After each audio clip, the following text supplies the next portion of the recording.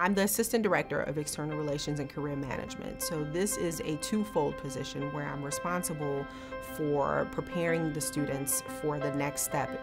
And that next step is either an internship or entry-level positions. The students have an opportunity to receive career counseling sessions with me to identify where there are some weaknesses, and we create action plans so that we can strengthen those weaknesses so it's not a barrier for them for job opportunities. We do have some companies that we've had relationships with for the past several years, and then we are in the process of creating new relationships with companies so they can always think of us if they have an internship or an entry-level position in mind.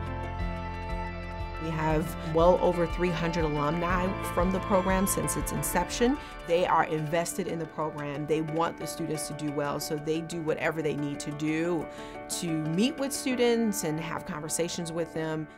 So the alumni is a critical point for NBP.